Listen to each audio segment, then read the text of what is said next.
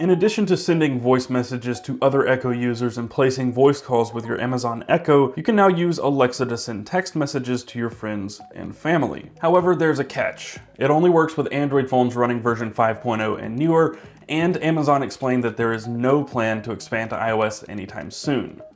Still, here's how you set it up. Start by opening the Alexa app on your Android phone. Then open the Conversations tab. If the app is up to date, a pop-up should appear explaining the new SMS feature. Tap Go to My Profile. If you don't see this pop-up or you accidentally close it, don't worry, it's very easy to get back to your profile and find this setting. Tap the contacts icon in the upper right corner and select My Profile.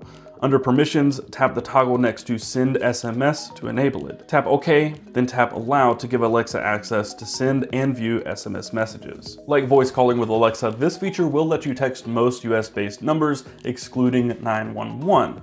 You also won't be able to group message or send MMS. And SMS with Alexa differs from the previously launched messaging feature in that this isn't echo-to-echo messaging and it's not sending voice messages. Instead, these are text-to-speech text messages which recipients will receive on their phone from your phone number. This also means you will not receive messages and they will not be read back to you on the Alexa speaker. To send a text message with Alexa, simply say your wake word and then you can either say send an SMS or send a text message. And you can also tag your recipient's name on the end of that command by saying something like send an SMS to Corey or send a text message to Sharon. For more Alexa tips and tricks and other how-tos, be sure to check out cnet.com/how-to.